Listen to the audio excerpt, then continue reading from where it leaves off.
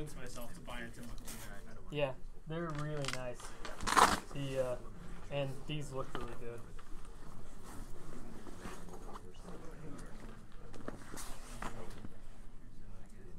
Okay. Hi, Donnie. How many people in this room know what System 76 is or have heard of us? Good. Last time, it was like 2 people.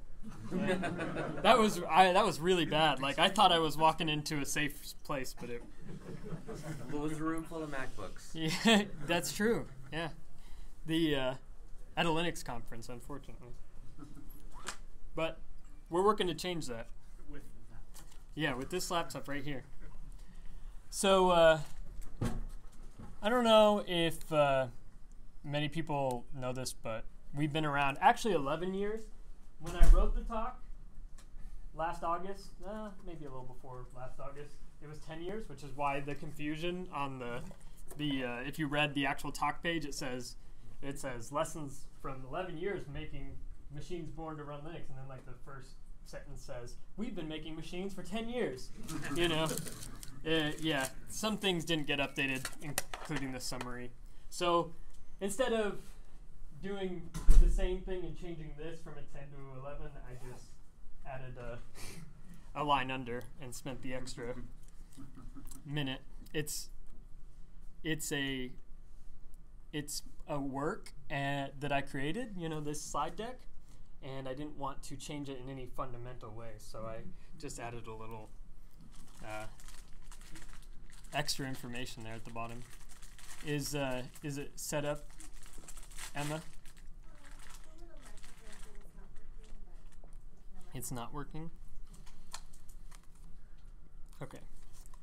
This is our first test. Last time we had a talk, we announced that we were moving our manufacturing to our in-house in Denver, and we had talked to the organizers of the conference, and they were like, yeah, it'll all be recorded.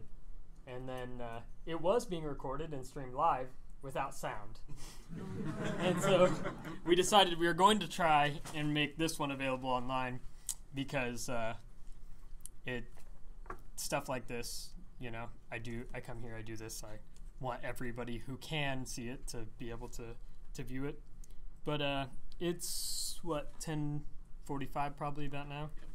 So I'll just get started.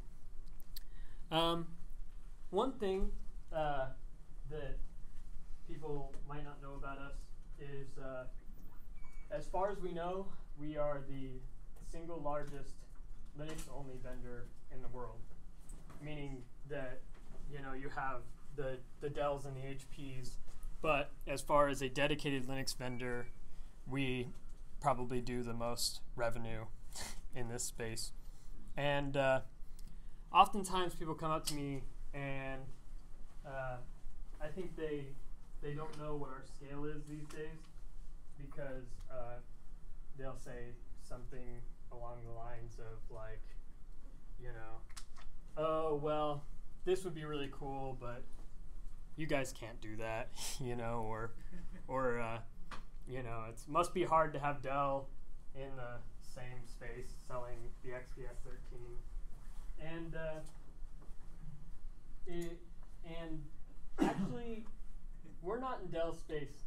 Dell is in our space. We look at their effort and it's like, that's cute. So we are recording this, and this mic. So okay, cool. Here. So yeah. I gotta stay stationary. Yeah, all right, bit, great. Yeah. Well, I'm glad it's being recorded. All right, so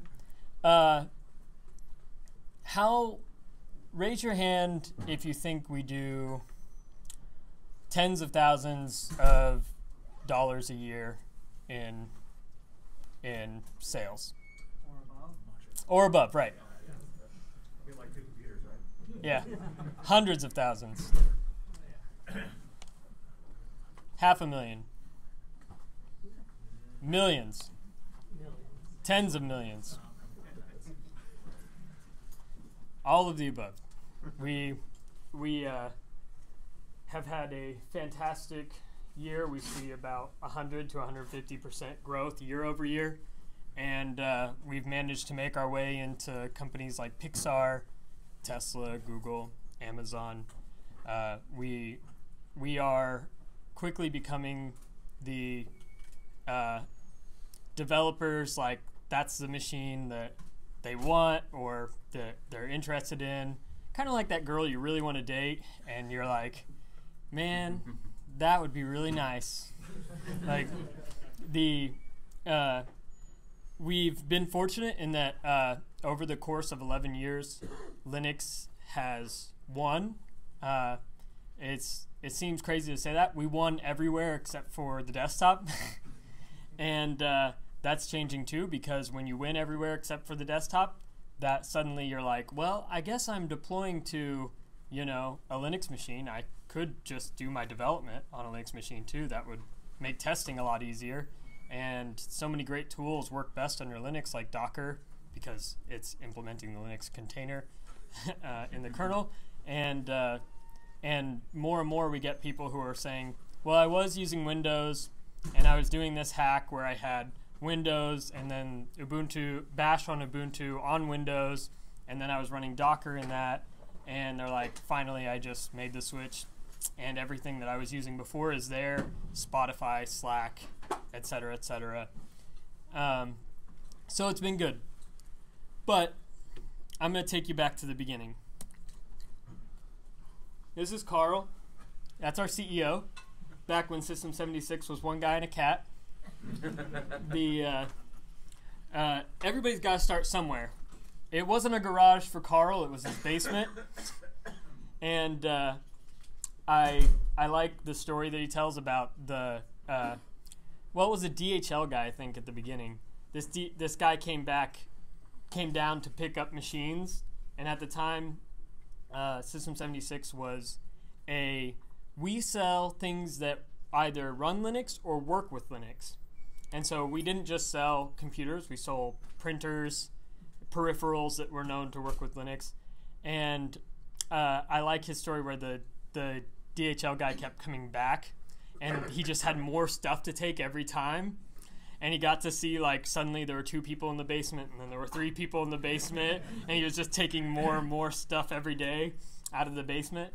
And then eventually we moved to an office.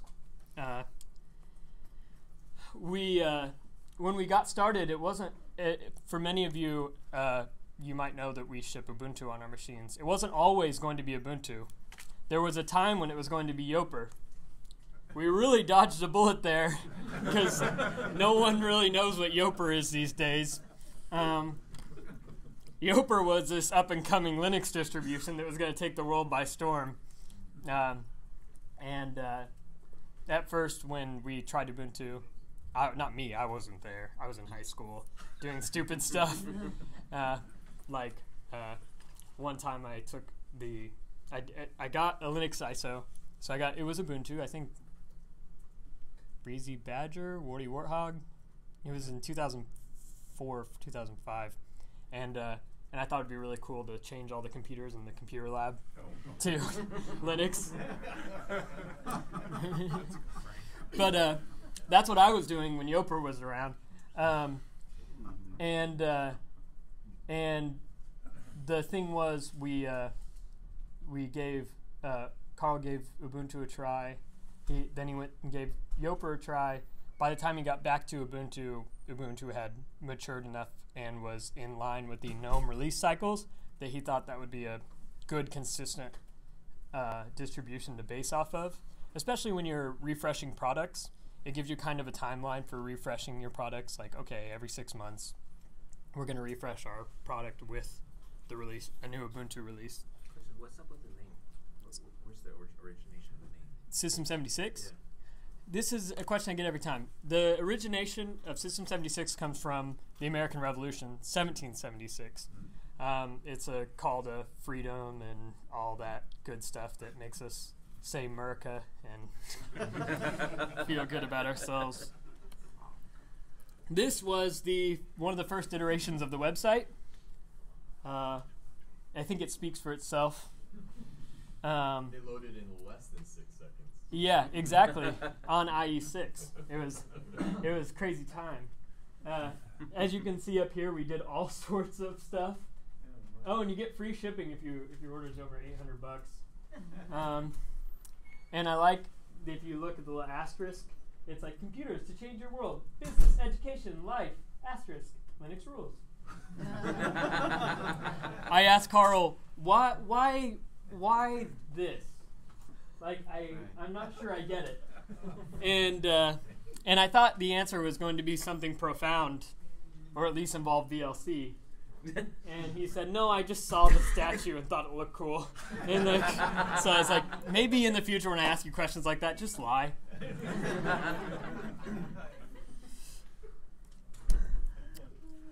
A core tenet of being a Linux hardware company is our connection to the community. This is interesting because, these pictures, they just get me. Like, what the heck, guys?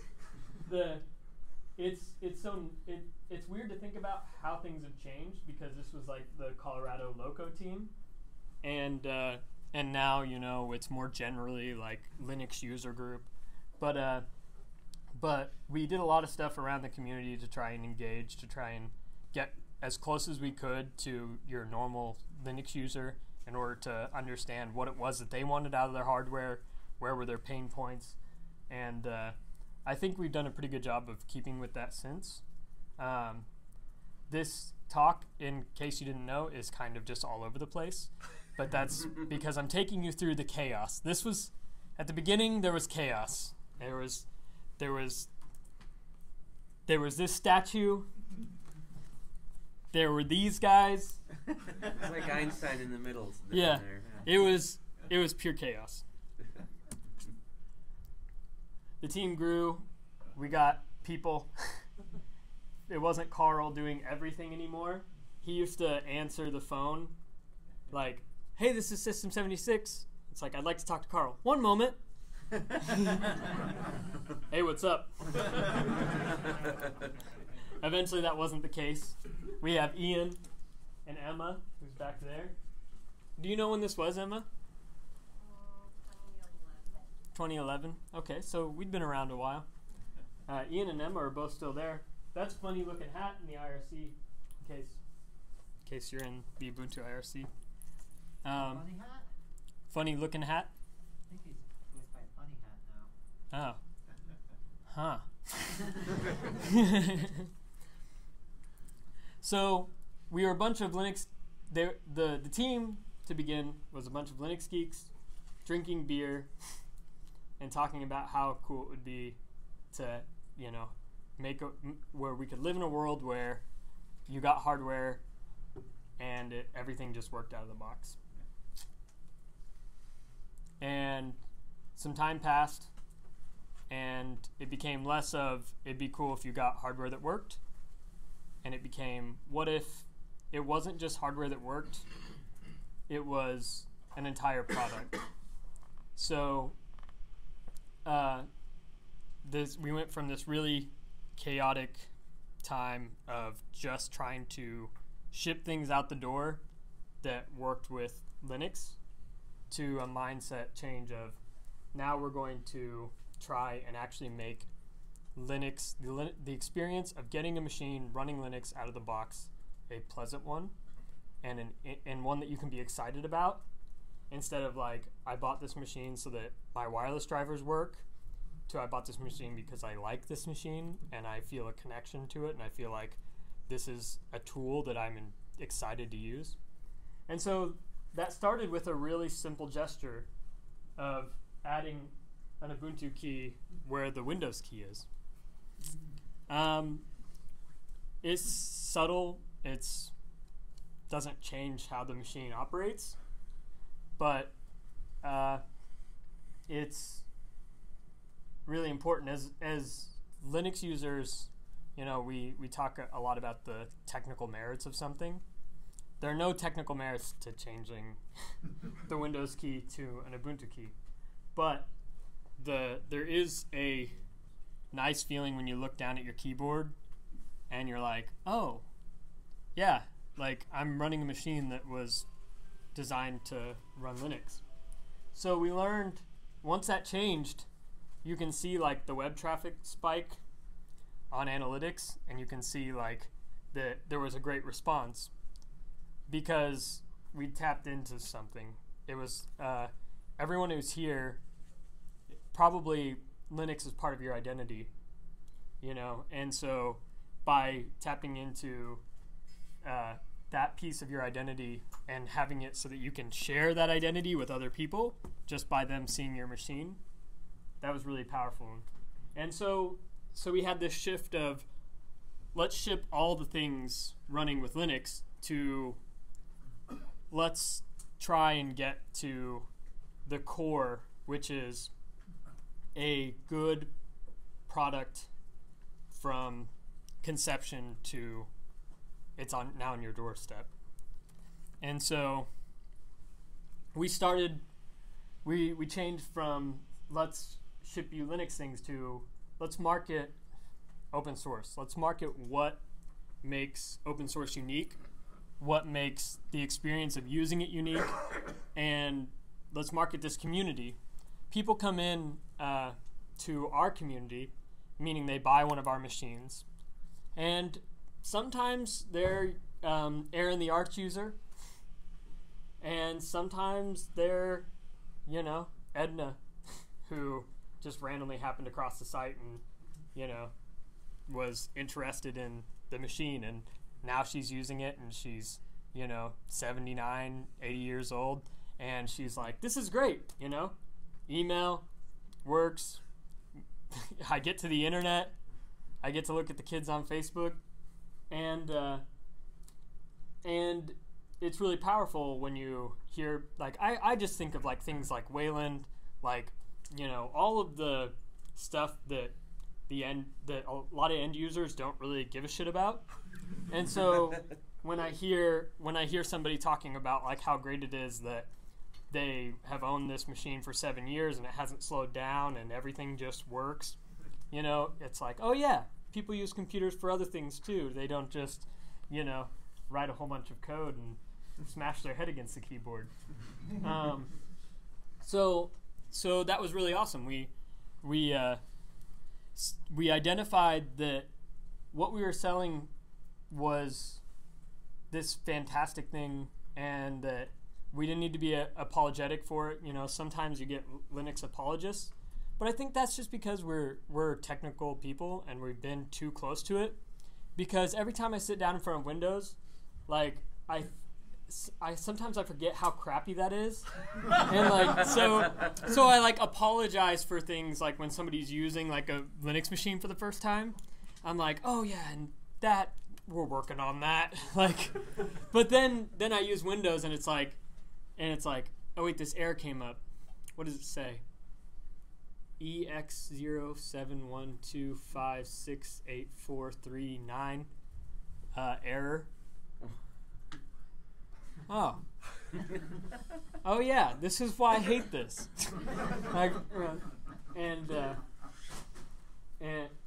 don't even get me started on that. Have you guys ever had to roll back a Windows patch? Oh yeah.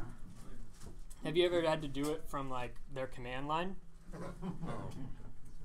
The patch is like, I don't know if this is every patch or just they were just targeting me. But the patch has this really long, like, it's almost like a commit, like, you know, like identifier. It's like it does not have a naming convention. It's not like patch where we fix the shit, you know.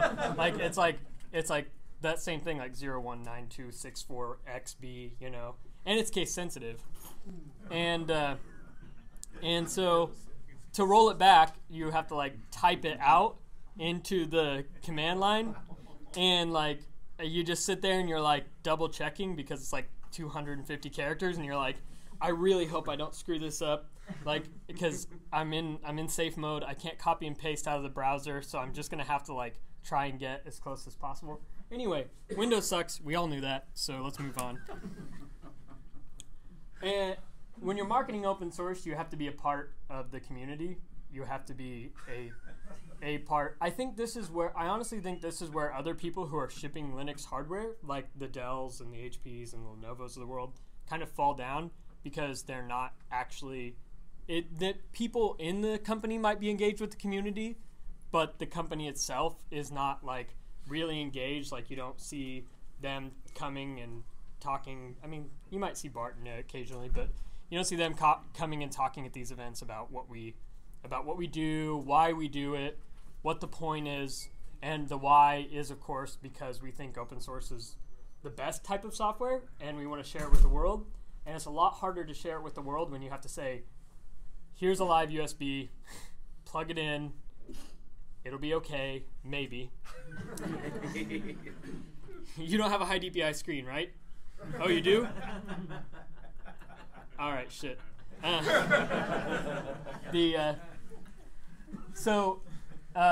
As a result, somebody said the other day, was talking about Red Hat and about how the discussions that happen in the community also happen in the company.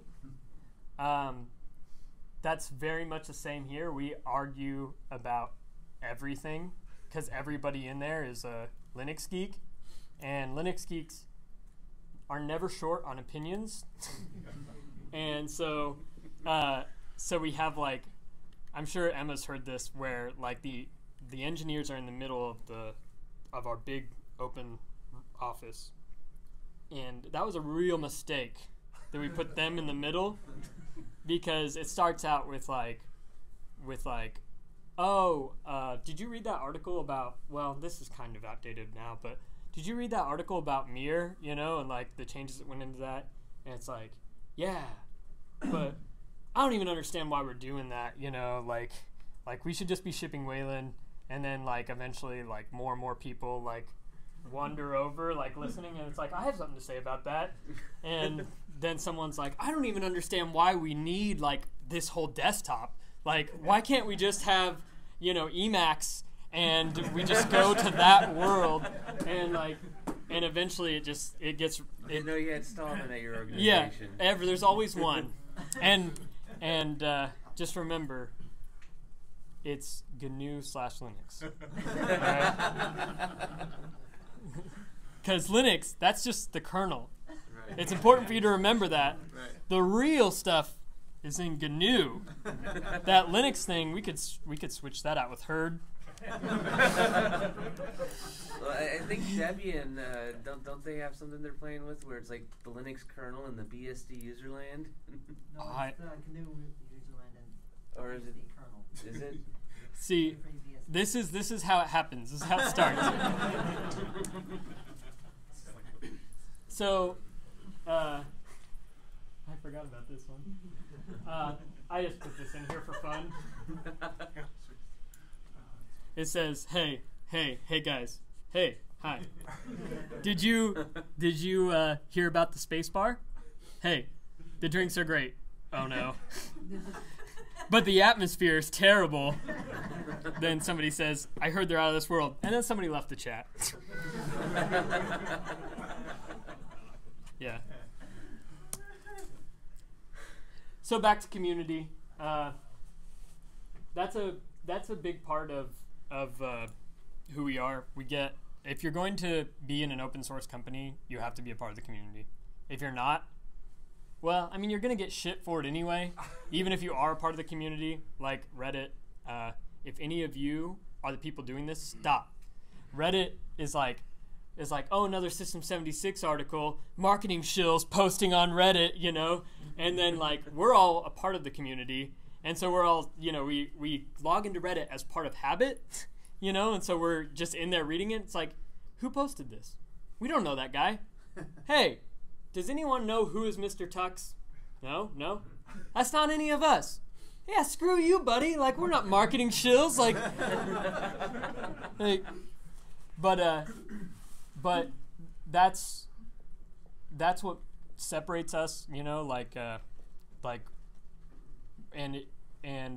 When I came up with this talk, it was more broadly going to be about like how you should take some of our principles and apply it to your, you know, endeavors, your project, your company.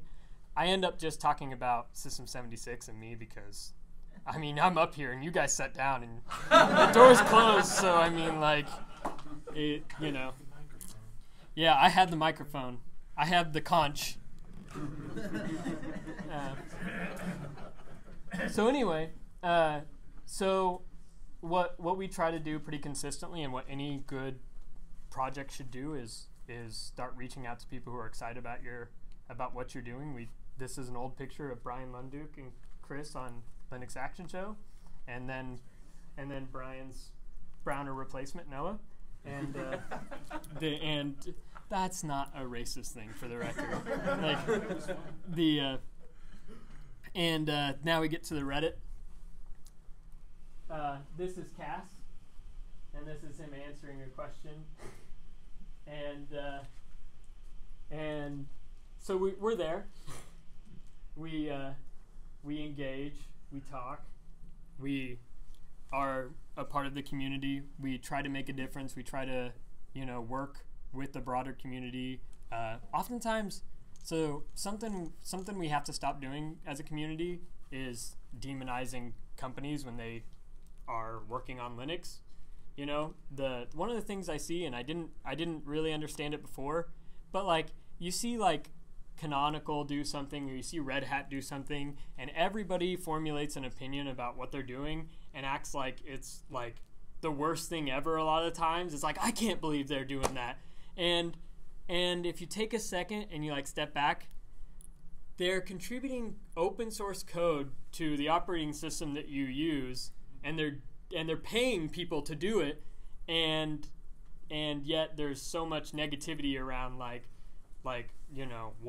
what especially Canonical gets a lot of it, and I think as a community that's kind of weird, because we're all benefiting from their work, and if they're paying somebody to work on, it's dead now, but Unity, we're still gonna all benefit from that work, so that's a tangent. There's a lot of those, but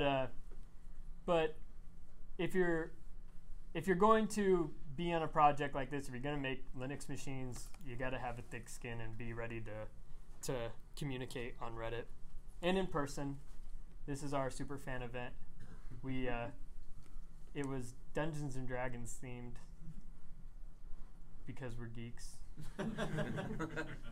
Those were good times. That's enough of that slide.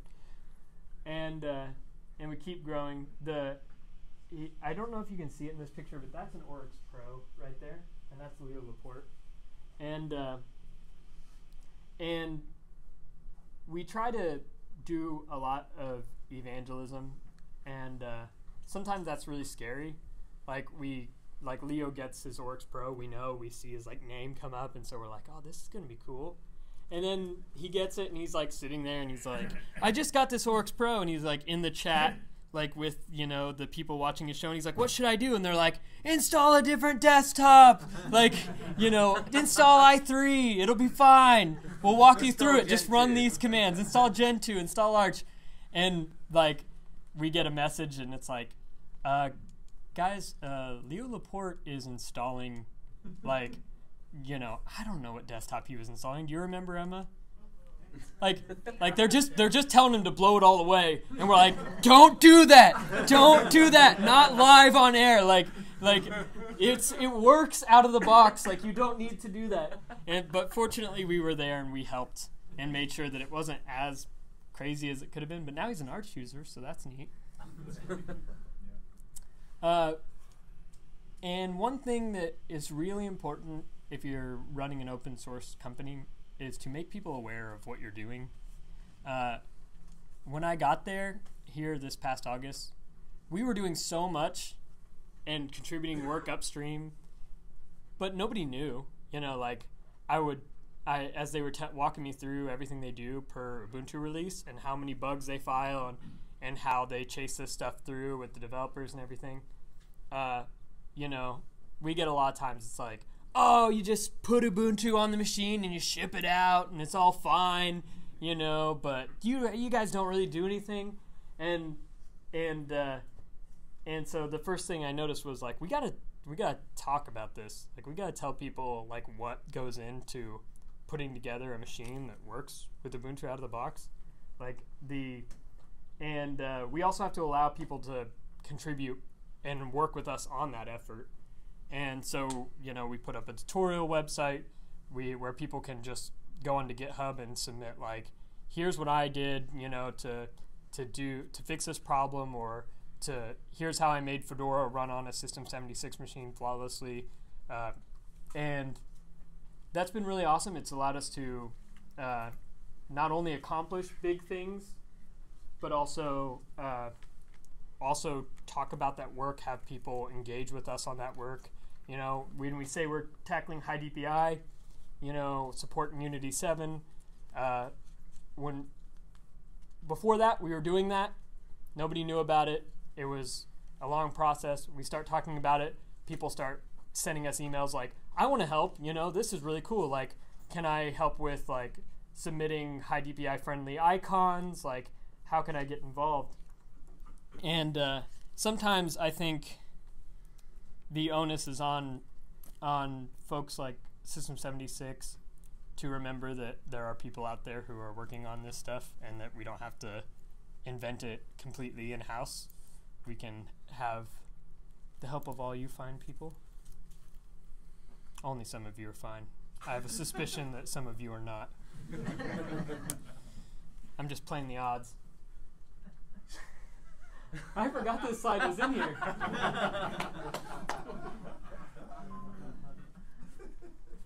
Yeah.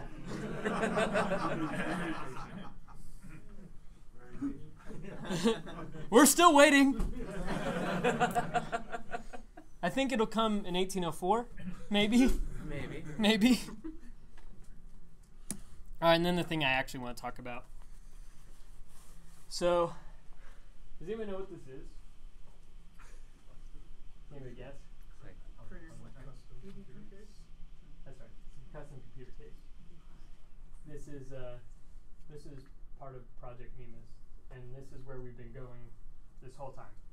So, I haven't really touched on the title of the talk, but it's Lessons Learned from 11 Years Making Machines Born to Run Linux.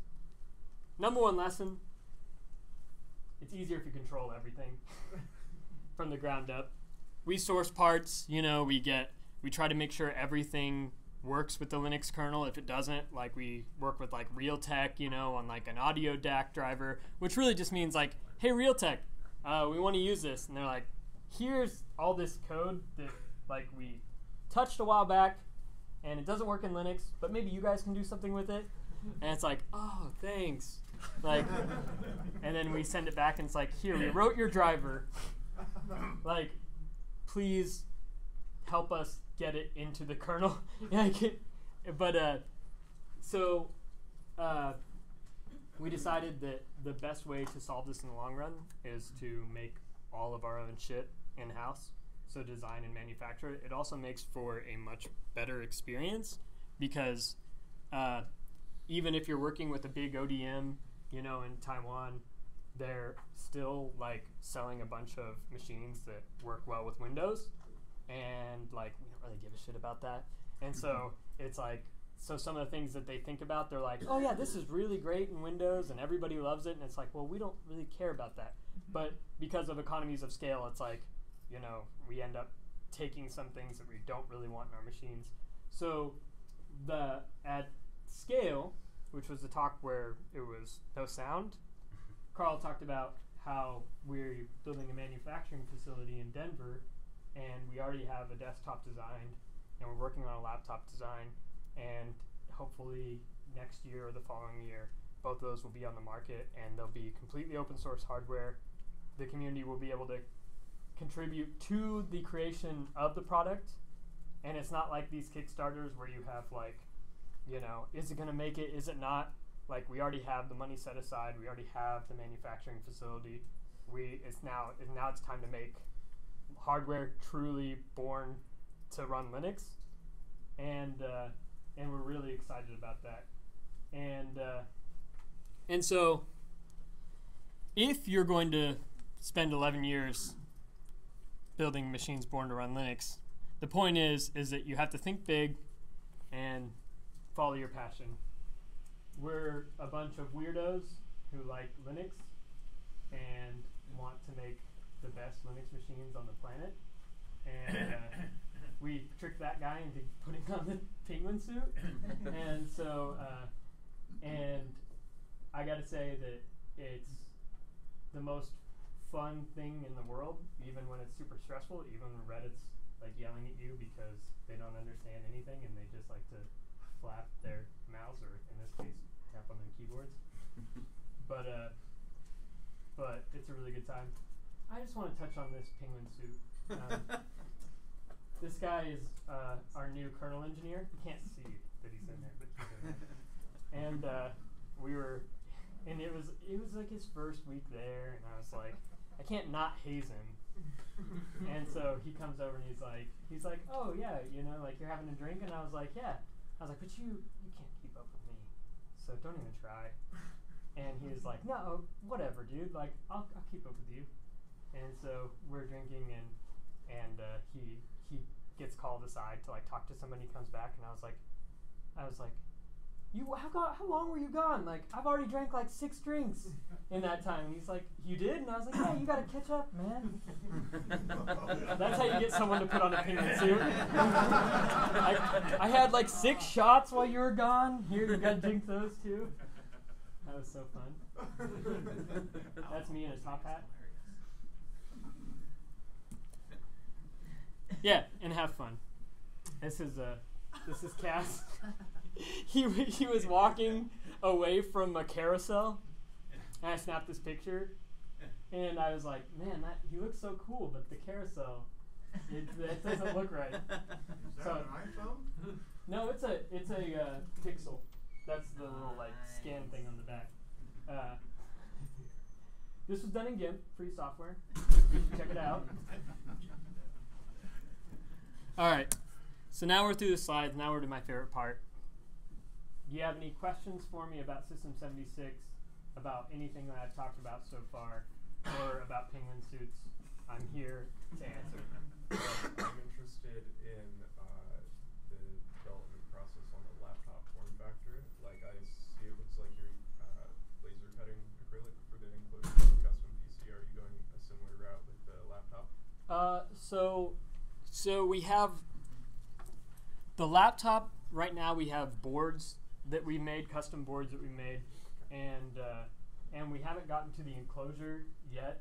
I'm assuming it will be prototyped in acrylic, but it will ultimately be. We have metal fabricating stuff that is coming to the facility, okay, because our spoiler alert, our desktop is like brushed aluminum and wood. Oh, cool. And so it'll be I think it'll be the same material that ultimately is on the laptop. A form of like reductive manufacturing, like CNC, or well, are you at liberty to speak about that? Well, the answer is that I'm the community manager, and so when you say a reductive form of manufacturing, I think 2 things: either I can bullshit and be like that, or I can be honest and say I don't know what that means. So, which are you choosing to do? both best of both worlds. All I know is that it looks freaking awesome. So maybe sometime I'll like snap a picture and then like share it on Twitter, and you can tell me what's happening in the picture. Yeah, the engineers, I'm sure they know that stuff, and if they don't, we're not going to admit that publicly. So yeah, and did you have a second part to that question? I felt like there was something else. Are you going to be going all the way down to the board design level and yeah, so doing your own motherboard layout? And ultimately, that's the plan. Probably not in the first iteration. Right now, the one thing we're experimenting with for the laptop is a NUC motherboard, and then we just took off all of the port stuff, and like we have our own PCB that it connects to that handles like the USB-C / charging and the other ports that run into it. That project's about 3 weeks old, like as far as actually like having a design to like work with and everything.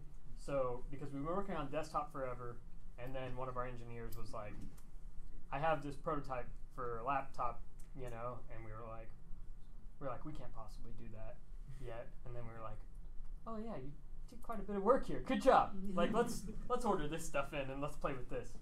So right now we're kind of just still in the R&D phase, like trying to figure out what exactly we're going to tackle in the first iteration of the laptop.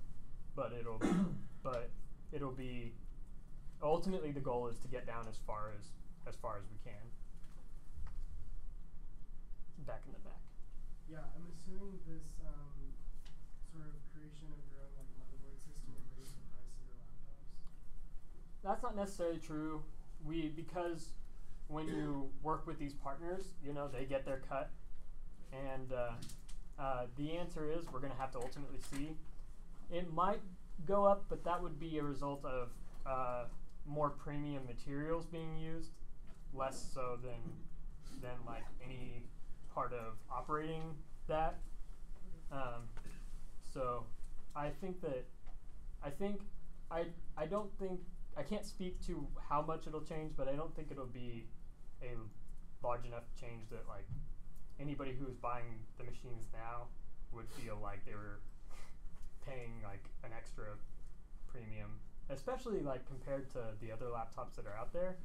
Like you can buy a Dell XPS 13 and it looks nice, but like it's also more expensive than like our Galago Pro, and it's not aluminum like this. It's not, you know, actually premium materials. So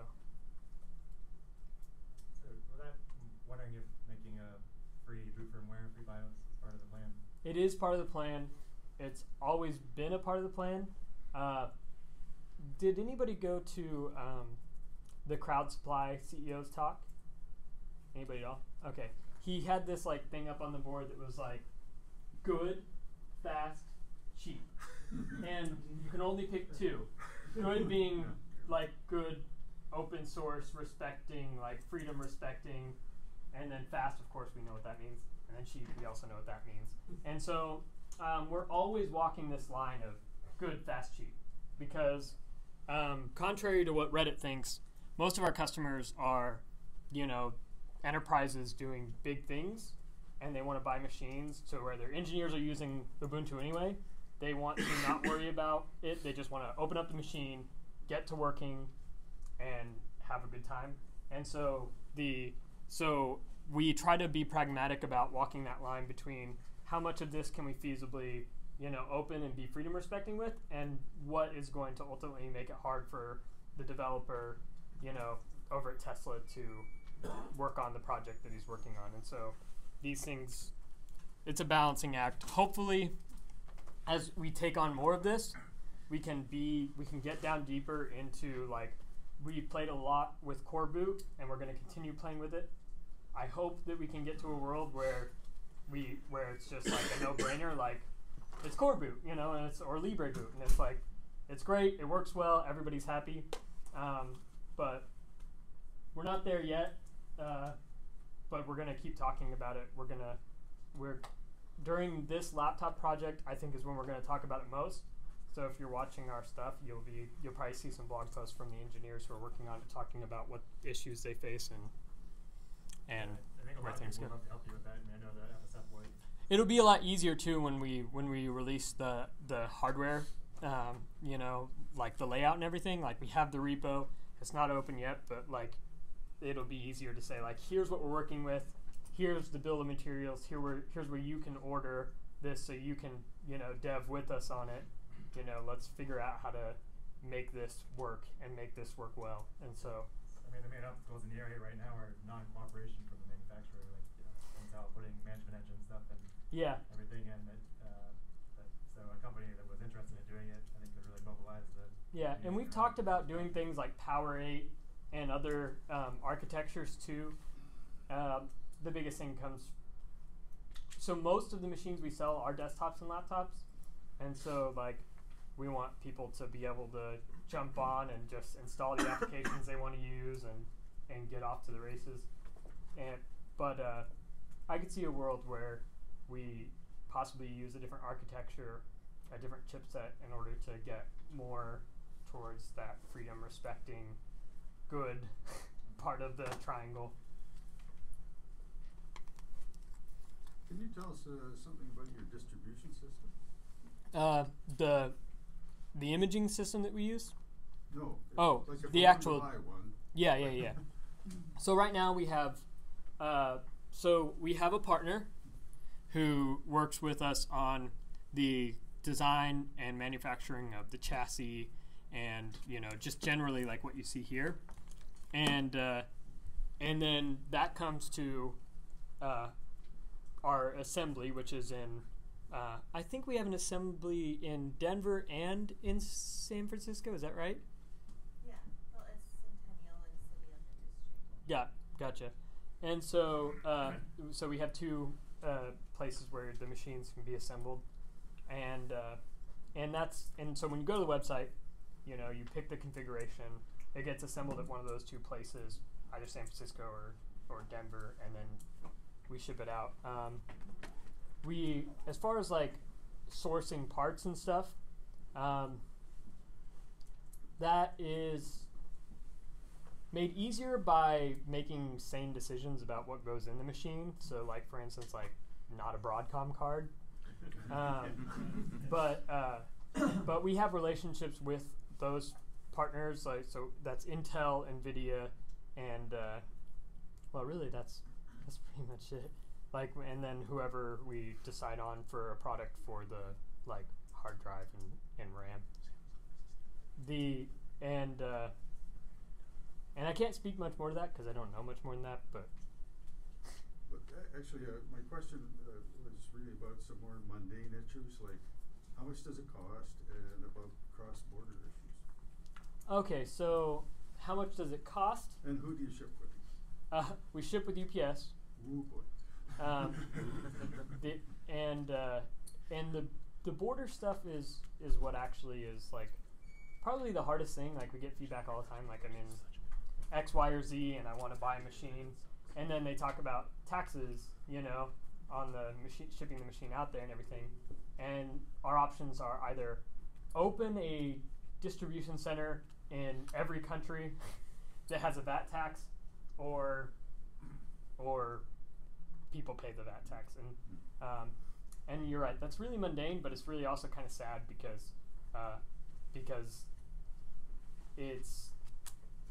it sucks to want to have a customer who wants something and you want to send it to them, but they have to pay like a big premium to get it out there.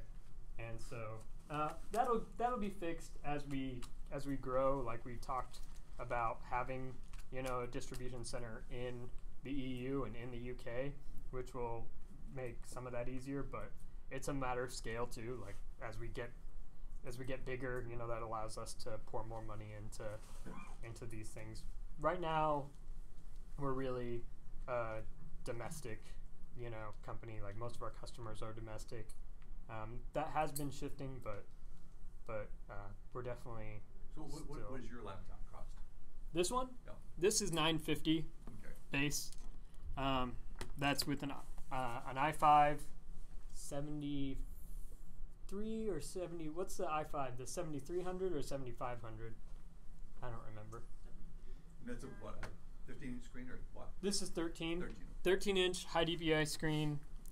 You can get up to 32 gigs of RAM in it, 6 terabytes of storage, and it's 2.5 pounds.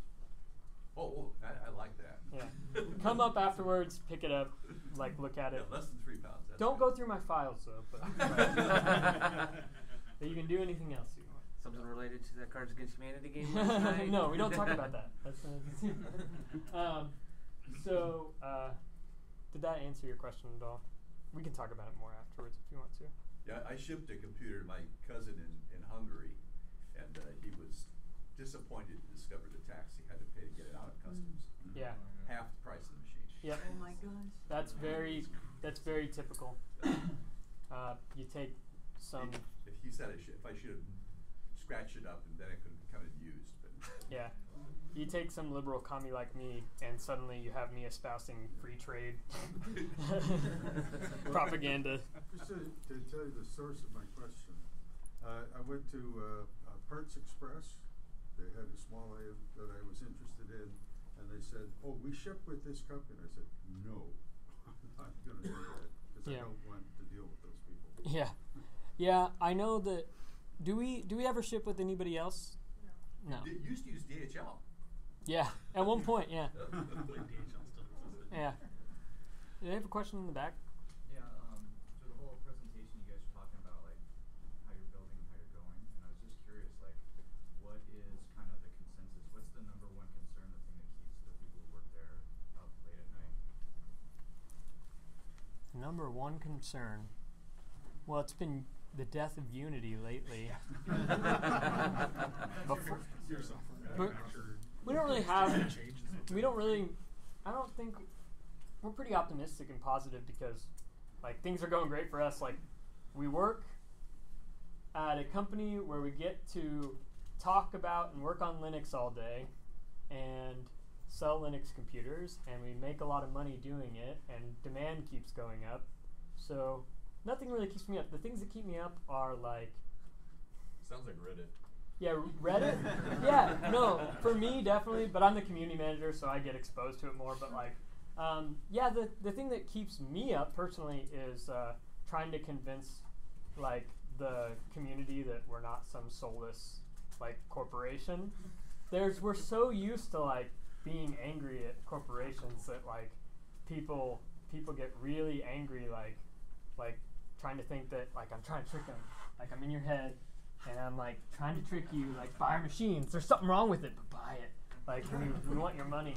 And like, generally, we're just like happy people who are like, we're gonna make Linux work really great on this, and we want everybody to buy this because this is awesome and it works.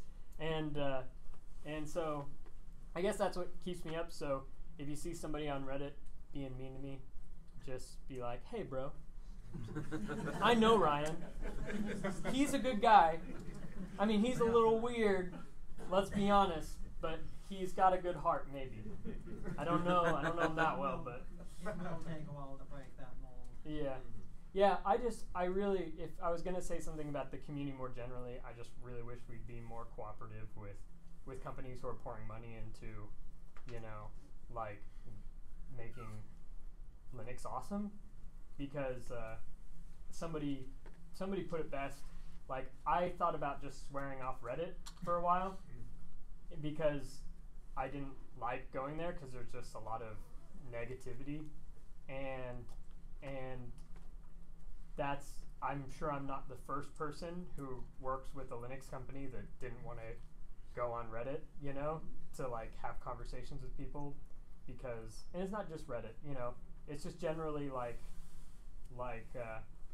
let's be mean to like really bad companies, like the ones who are like mining all of our data and being like generally bad, like Uber.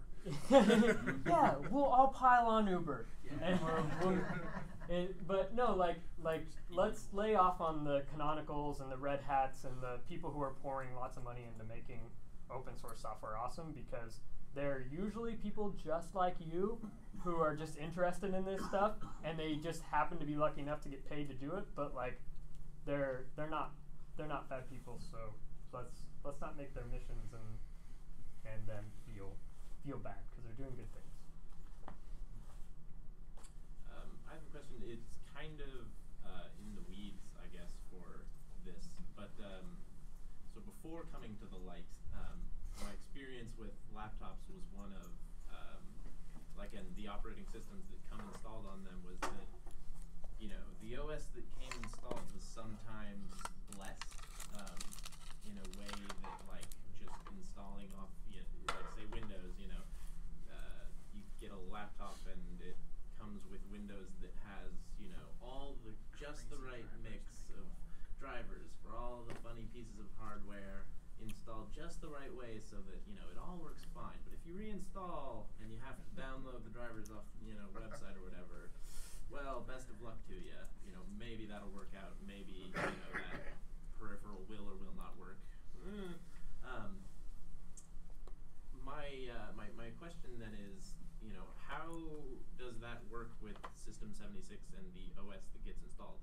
Do you just take is it just like, System 76, the contributions that we do just go back in, they just go upstream into the actual kernel, and then we install vanilla Ubuntu?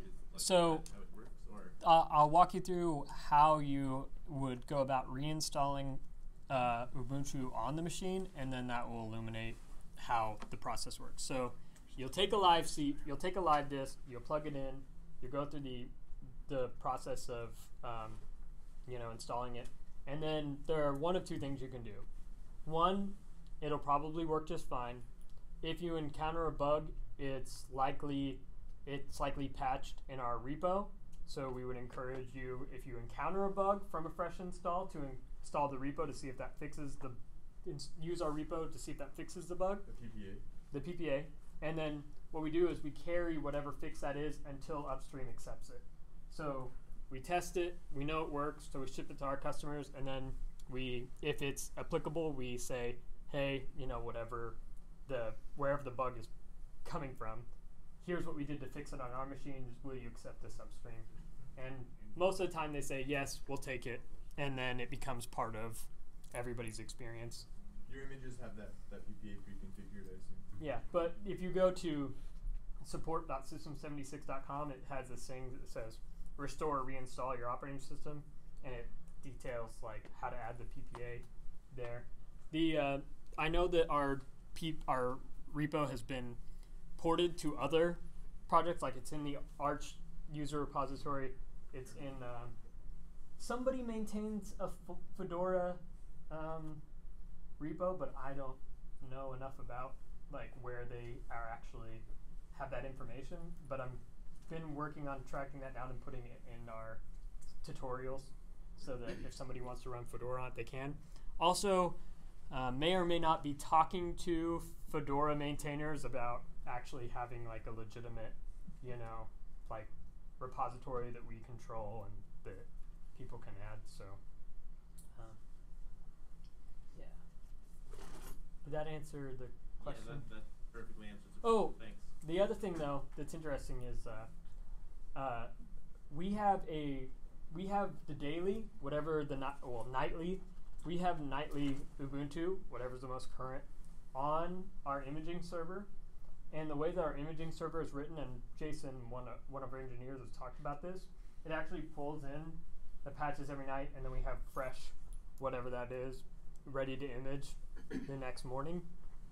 And that's really helpful because throughout the process of a release, we get to test literally every day to see what's changing, what's happening, what we have to account for, which allows us usually, if there's something that we recognize, right before the release that we feel like needs to be patched or whatever, and it's just not going to happen before they cut the release, then we can do that, which I've heard some people say, like, during 15.10, I think, when wireless broke really bad on a lot of machines, our customers didn't see that because at the last second we were like, whoa, something happened, like, we can fix this, and then ultimately it got patched. But our customers who did either a straight upgrade, or got a machine in the mail never, I won't say never.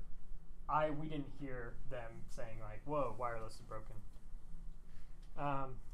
So that's really good as part of our process of testing. So that allows us usually to not have to ship a lot of stuff to the repo because we can be one of the first like canaries in the coal mine saying, upstream, like, whoa, like the image is doing something funky today. But for if you do encounter problems, then we say install the repo. If you don't encounter any problems and everything's great, then you can just use stock Ubuntu. The repo does have our wallpapers in it, so that's important. It has our new pop theme, which I'm using right now, and this is not going to look great because, as you can see, now I'm on X, and this is a high DPI. This was generated on a high DPI screen, but now I'm on a low DPI screen. But yeah, this is our pop theme. It's really, really quite nice. So when you get home, install that, use it, tell us what you think. And it can be used on any computer, correct? What's that? That theme can be used on any computer. Yeah, correct? it used on. It's a GTK theme, so you can apply it anywhere. And eventually, somebody needs to make a cute version for Plasma users. Yeah. I like his reaction. Leave me to a man. Yeah. If you do it, we'll help. So, given that Linux is a community, and given that I think most people in the room like System 76, we have a vested interest. Like, we want you guys to keep making great hardware for us. So, like, beyond being a customer and things like that, are there simple ways, like, to help you guys out? Thank you, Micah. Yeah, the that best. Wasn't planted. the best way is to so we have support.system76.com, which is a bunch of tutorials and general help docs that are maintained in GitHub. It's all marked down, so you literally, like, at the top of the page, you'll see the little octocat, and you can click it and go straight to the article and make a change, or submit your own article. And we've been trying to use that as a repository for a bunch of just general knowledge about, using. It doesn't have to just be Ubuntu, but just using Linux in general on the desktop, and it's continued to grow. And now I find myself being like, when I want to do something, I'm like, oh yeah, that's there. I can just pop up the article and read through it. And so we accept any, well, we don't accept any pull requests, but we'll look at it. And I would encourage people to contribute there. I will send you swag if you contribute. And so if you want free swag, then contribute. And if you do something like really awesome, like write. These are one of these things that I say and then I regret later. If you write 50 articles, I'll send you an expensive piece of swag.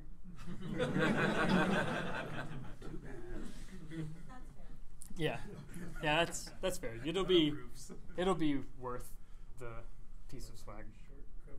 And other than that, the hardware is going to be up on Git repository soon, so you'll be able to look at our open hardware designs and provide feedback, and that would be really helpful, especially if you're an electrical engineer or you have knowledge base there, because this is something we're really interested in doing, and we want to think outside of the box as well. Like, input is something that we keep talking about over and over and over again. We talk about the keyboard so much, and because I don't use the caps lock key. Does anybody else use the caps lock key? I disable it every install. I don't understand why it's got such a prominent spot on the keyboard. Make it an extra control key or something. Yeah. We don't need space bars that long because IBM original PC figured the computer was going to be used by secretaries a lot, and so they needed the caps lock. Yeah. That's all, they didn't figure it was a real computer. Yeah. Okay. It's just crazy to me. Like, and so we talk about input.